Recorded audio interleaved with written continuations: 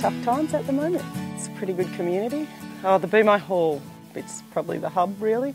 The school uses it for their discos. A lady has dance lessons here. The Guatemala preschool comes once a week on Wednesdays, so they use the back area and outside. The next thing's Anzac Day. Yeah, anything really, anything you want to use the hall for. The Boomi Thespian Society, so it's full of, you name it, there's farmers, preschool teachers, mums, dads, amateur cotton farmers. We all have a crack and it's a pretty good way to relieve a little bit of stress, I suppose. Yeah, it's good fun. So it's held every second year and basically it generates money for the town. Just helps Boomi kick along really. Well, this year was a cruise ship, so it was sort of like the love boat toss between Gilligan's Island.